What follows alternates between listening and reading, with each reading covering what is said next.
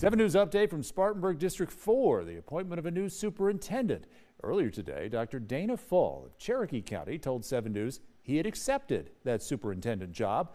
After a packed school board meeting tonight, we got a statement from Spartanburg District 4 that says the board will not move forward with any binding employment offer or employment contract with the superintendent candidate who was being considered. The board also said the superintendent search will be paused while members reevaluate the search process.